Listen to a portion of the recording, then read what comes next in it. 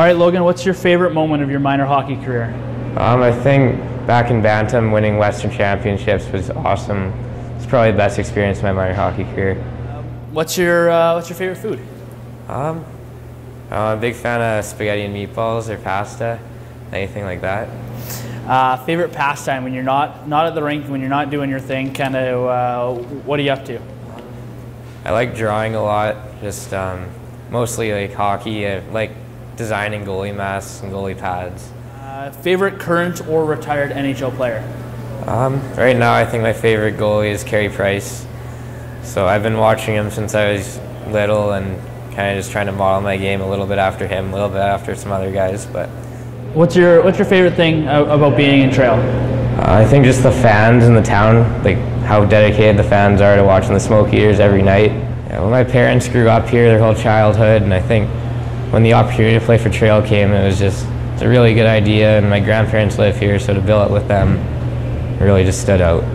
Yeah, it's been amazing so far. So the teams really came together, and it's been a really good start. What's something that the Smoke Eaters do that maybe other teams you've played on haven't done or don't do?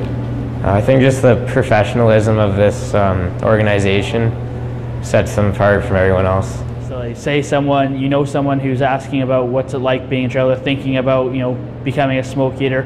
What would you say to them? How would you describe the facilities here? It's definitely a top-notch facility.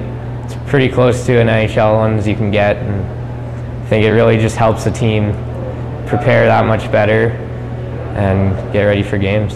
Well, it's huge to have a great coaching staff like we do, and just how good they are at getting us ready for games and the practices we run and all that. I think that just really sets them apart from everyone else. Why become a goalie? What was the process like for you? Well, my dad was a goalie, and when I was younger, I'd always go watch him play. And I think just from a young age, that's what I had in my head, what I wanted to be. What's your style of play? What makes your goaltending unique?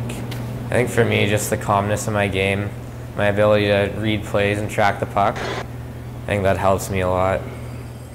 Really take pride in my routines before I go on the ice. And then on the ice, I think just playing 2-puck after practice is probably one of my favorite things. I'm Logan Terness, #1 for the Trail Smoke Eaters.